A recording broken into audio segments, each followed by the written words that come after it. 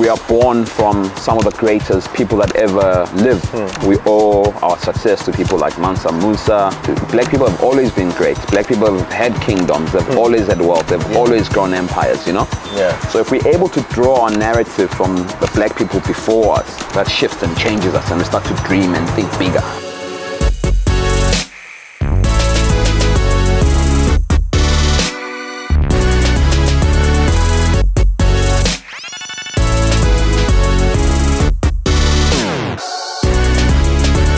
What's up, guys? How are you doing today? It's Aina here again, and I'm currently in Cape Town, South Africa. And beside me is Mr. Bheki, who is the founder and CEO of Curiosity, which is an accommodation and travel company located in South Africa.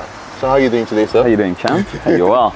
Nice to meet you. Yeah, nice meeting you too. You have a very beautiful establishment here. How did this whole vision get started, this Curiosity? It starts at a very young age of 16, where I was doing walking tours of Johannesburg. So the journey really begins in Johannesburg. Oh, okay. And after doing these walking tours, I then realized that people were looking for more meaningful and deeper experiences than just coming on a tour for 3 hours and fly off or run away to the northern suburbia. They wanted to connect and immerse themselves and really feel like they're part of a community. So the idea of then basically creating an accommodation space was born from that. Okay. So I opened the first Curiosity when I was 21 in Johannesburg in Maboneng. How were you able to fund that? How did you raise funding for that? Yeah, you know, I was very lucky, and I think I was at the right space at the right time. What was happening in Johannesburg is that this area known as Maboneng was going through a lot of urban regeneration. So a lot of investors, people were putting in money there, changing the narrative of Joburg, you know, with art galleries, restaurants, bars, rooftops, and you've been there, so you know the spirit of that area. And I think, I was there at the right time, at the right place, and I was already starting to take people on my tours. And through that journey, really, I was able to get exposed to funders. And I was pitching, you know, my Curiosity story and vision. From early inception, I was able to get a bit of cash injection. So that funded my first property. And that's where we then basically birthed Curiosity. So the journey begins there in Maboneng on Fox Street. We've got other assets there. So we've got Curiosity, we've got 12 Decades Art Hotel, which is a boutique hotel. And then we've got Fox Street Studios, which are luxury penthouses. And the idea of scale was then born and bred from there. And then we started saying, listen, how do we take this concept across South Africa? So we went and opened Durban, which ran for a good 4 years. We opened that in the year 2016. And then in the year 2019, we then opened Curiosity Cape Town.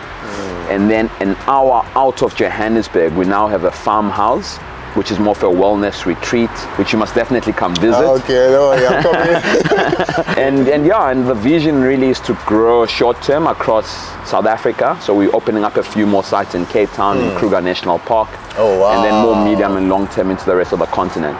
I think to bring it back, you know, I believe that we are all descendants of African griots, storytellers, writers, poets.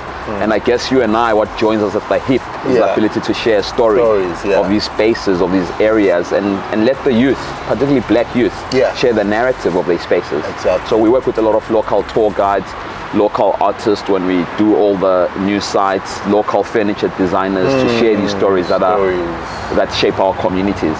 Before we continue, I'd love to briefly talk about the sponsor of today's video, Epidemic Sound. One of my secrets to telling great stories is music, and Epidemic Sound gives me access to restriction-free music and sound effects to use on all my platforms without ever having to worry about it being taken down or demonetized. It really doesn't matter what social media platform you create for, whether IG, TikTok, or Facebook, as long as you have an Epidemic Sound personal plan, you are covered. One of my problems with finding great music is usually the amount of time spent shuffling through hundreds of sounds, and most of the time you end up coming up empty, and it can get really frustrating. Epidemic Sound has a great filter to search from a large catalog of artists, and new tracks are always added every week. With 35,000 tracks and over 90,000 sound effects, the variety is endless, allowing me to always find that perfect sound for my videos. You can even find the songs based on mood or theme. If you listen to a sound and you don't like it, you can click on Find Similar to get a variety of suggestions in the same genre or that has a similar vibe. What are you waiting for? Click the link in the description for a 30-day free trial. I use the exclusive discount code TAYO50 for a 50% discount on the personal plan when paying annually.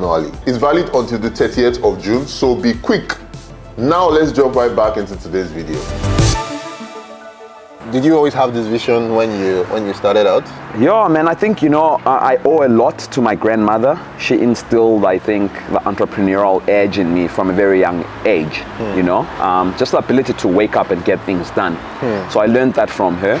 I never knew that it will manifest to become what curiosity is, I thought maybe one day I'll have a jazz lounge. I grew up in a fascinating neighborhood with a lot of artists, rebels of great consciousness, the best minds of our time. And that's what shaped really my passion for what I do, right?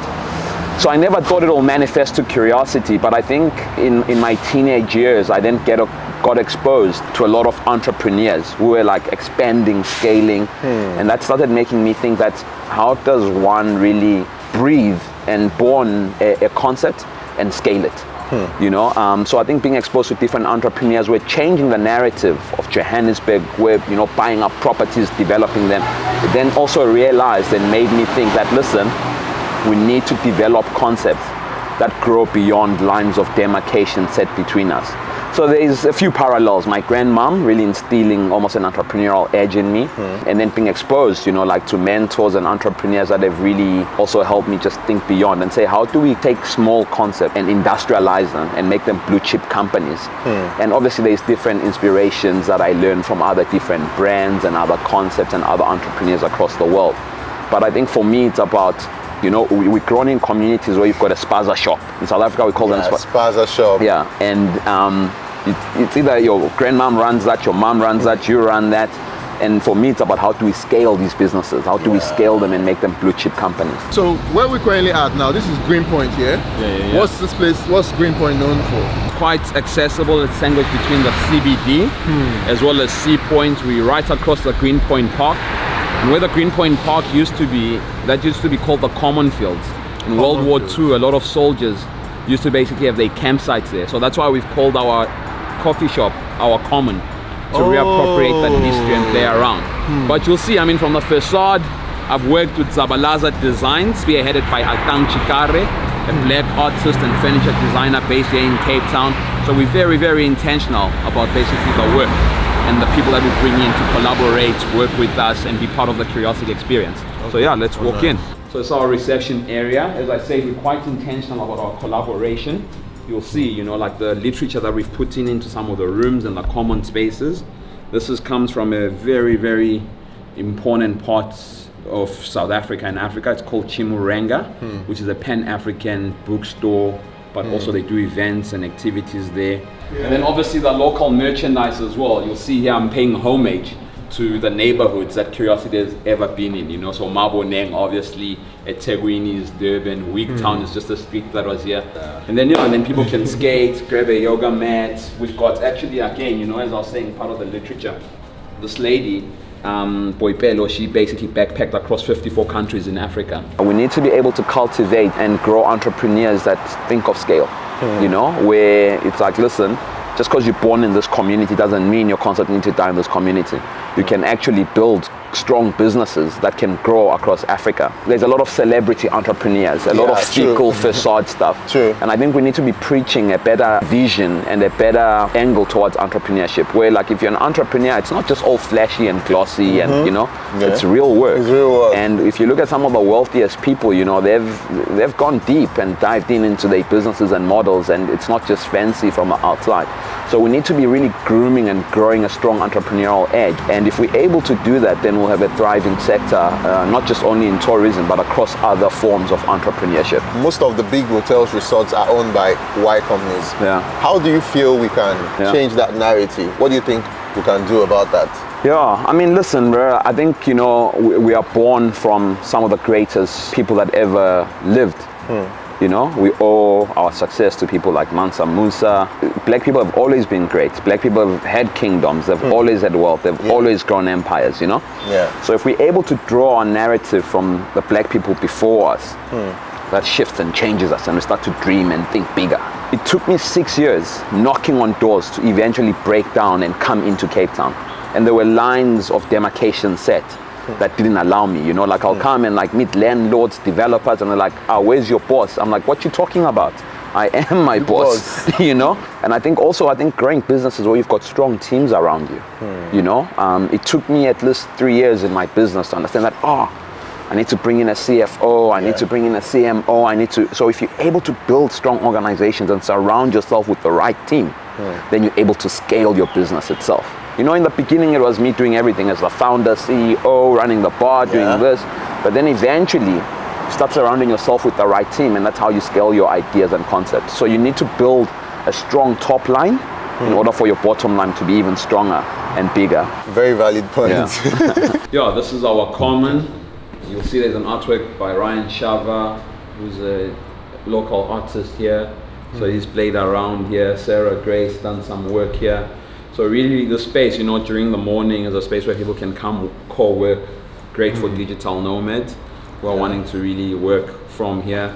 And then in the afternoons, we then curate different activities, whether it's a braai night, whether it's a family dinner, movie night, or poetry readings.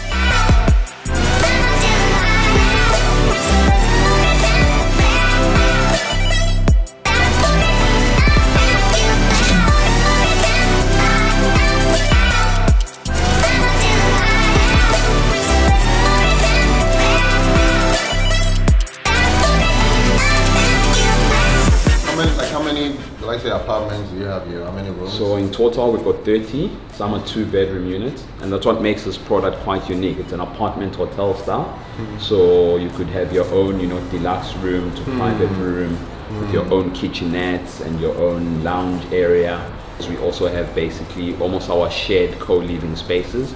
This is for like digital nomads, people who are backpacking around the world who wanna, you know, like stay with other people and connect. So the way in which I've basically designed the business model is that it's got dynamic pricing. Whether you're an 18-year-old backpacking around the world or a C-suite executive, you know, who's read about us or seen us on your YouTube channel, and they want to come and connect with these spaces, you know. So it's really to cater for everyone from all walks of life. Can you just talk a little bit about some of the challenges you faced in even getting properties as a black person in South Africa? Sure. One, you know, we're not born with strong balance sheets or someone who'll sign surety for you and so forth, you know. And as I say, that I owe a bit of my success really to the mentors that have been around me, because they've been able to open doors for me, you know. So one of the mentors really that played an instrumental role to me is a gentleman called Jonathan Liedman, who started the Maboneng development and so forth. And through knowing him, he had major interest in me, and he wanted to mentor me and make sure that I thrive and be a better human being. So knowing him, he was able to open doors for me and say, you need to meet this kid. He's got a really cool concept. And so through that, I was able to diversify and start, you know, seeing different opportunities. And then obviously now, you know, we've just went through probably the most traumatic times in our lives, you know, in travel with the pandemic. And before that, I mean, it's not like we're trading in great times, you know. It was a challenge. Anything from 2008 until recently. It's been a challenge, you know. So we're learning a bit now about franchising. So when we start, maybe when we come to Nigeria, you know, we do sites together there, you know. So there'll be power to really do something there. You know, as I said, we want to grow across Africa. We want to be in slam dunk locations in Africa and partner with local youth, you know, who are passionate about entrepreneurship, hospitality and travel, and see how we really break down these man-made borders through travel. So I want curiosity to be that vehicle that really breaks down these borders that have been set within Africa. So you can imagine, like, you know, you land in South Africa and you are here for 30 days and you've got a travel passport with curiosity that takes you through across Africa. That would be amazing. That's a very amazing, that's a big vision. I love that. What kind of background are you from? I was raised by my grandmother. I was raised then later on by my mother.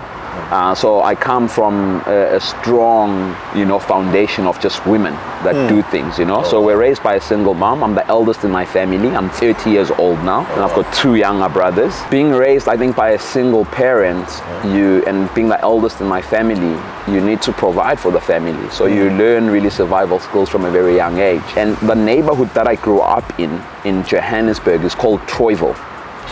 And we grew up in a block of flats called Beryl Court, and within that building, you know, there were a lot of filmmakers, There were a lot of writers, black intellects, people who were well-traveled. Some of them that know Africa better than any Pan-Africanist that I've come to. And I think being exposed to such minds and my community, I started then thinking that I can grow and think bigger. And then in my teen years, I then got exposed to these entrepreneurs that were just shifting and changing things. And as I said, you know, like I'm guided and guarded by my grandmother. So every opportunity that's come in, it's through her guidance. And I think just my passion and being able to really, you know, when I meet entrepreneurs wanting to learn that's opened doors for me, you know. And now I've been able to build at least, you know, a business that's got a strong balance sheet, a brand that's now recognized within our sector. You know, it's become like a blue chip. So it's just through really, you know, like from just grassroots level. Perseverance, resilience, hard work, and those are skills that I think no school can teach you. Those are skills and qualities that you take from home. You know, it's qualities and skills that my grandmother passed on to me. You know, the ability to say, wake up before the sun rises. You know, she used to wake up before the sun rises. She's gone to markets to buy fruits and veggies. She tried to put me to the best schools so that I learn and think bigger. You know, so all those things played a part to where I'm at right now, you know. It seems like a large part of this vision or ideas came from Maboneng. Yeah, so you know, when I was doing my walking tours, it was like, I started off doing it on weekends. It was like a side business, you know. I actually studied photojournalism. So my dream was to actually travel across Africa and tell stories. So that's why I said, you know, the story thing has... wow, so basically like what you wanted to do is what I'm doing.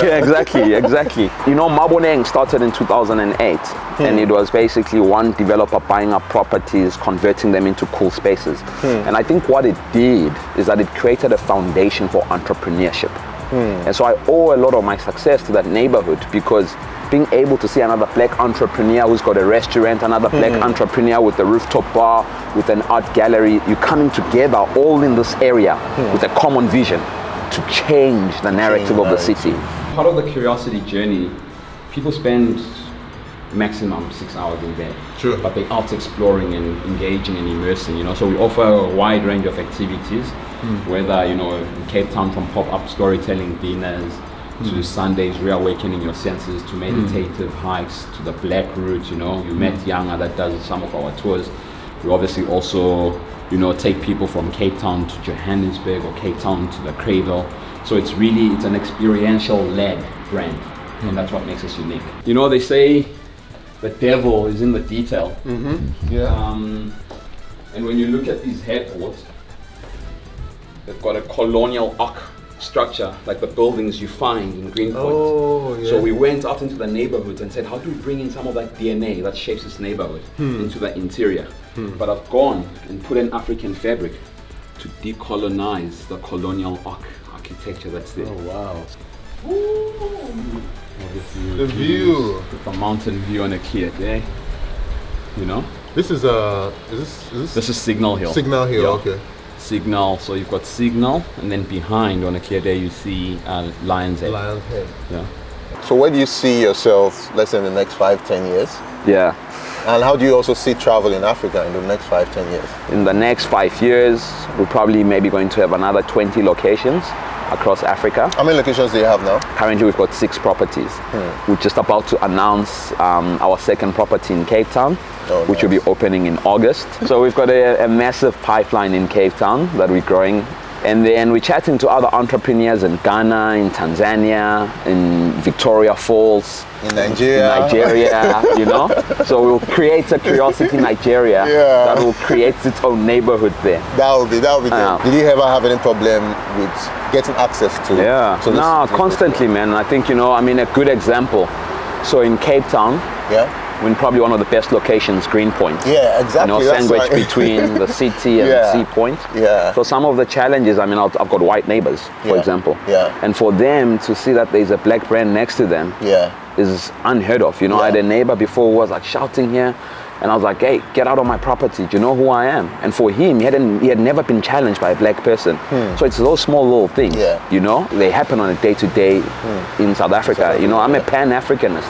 I was raised by Pan-Africanists, you know. I subscribe to a Pan-Africanist school of thought. You challenge every day by whiteness, but you need to put it in its place, and you need to understand where it belongs and where it sits. As I said earlier, you know, we're not in the old regime here.